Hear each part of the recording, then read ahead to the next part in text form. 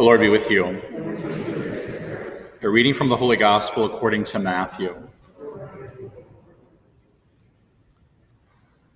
Jesus said to his disciples, "You have heard that it was said, 'You shall not commit adultery.'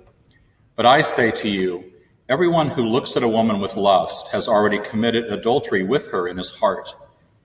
If your right eye causes you to sin, tear it out and throw it away. It is better for you to lose one of your members than to have your whole body thrown into Gehenna. And if your right hand causes you to sin, cut it off and throw it away. It is better for you to lose one of your members than to have your whole body go into Gehenna. It was also said, 'Whoever divorces his wife must give her a bill of divorce.' But I say to you, whoever divorces his wife, unless the marriage is unlawful, causes her to commit adultery. And whoever marries a divorced woman commits adultery." The Gospel of the Lord.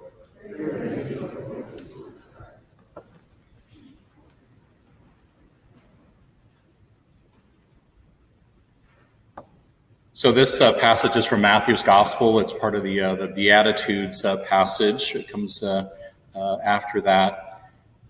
But Jesus always starts by saying, "You have heard what was said, but I say to you."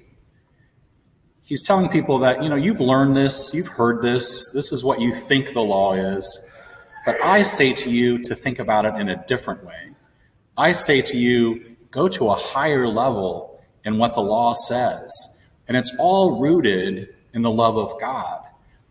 I think those are important words for us to remember today as we hear this gospel.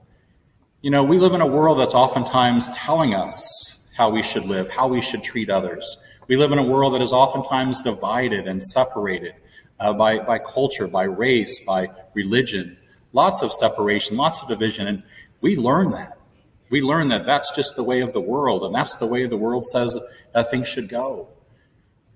But yet in our hearts, Jesus says to us something very different.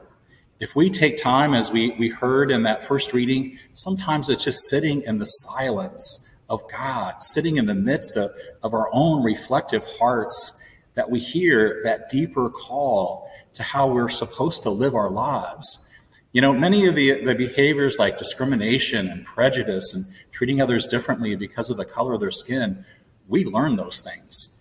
Those things are not in our hearts. That is not how God wants us to live. And so we need to take time to reflect on that higher law that God calls us to. And it's all about being rooted in that love of God. In this particular passage, certainly Jesus is calling men and women, when they enter into marriage, to that higher way of being one with each other. But really that translates into all our relationships, being one with each other, rooted in that love of God. And there's always that higher way of living. So in this world that is oftentimes divided, in this world where we oftentimes separate ourselves from others, let's take a moment to reflect on what's truly in our hearts, what God put into our hearts. And that is that way of love that calls us to live more deeply, to live more fully, that love of Jesus.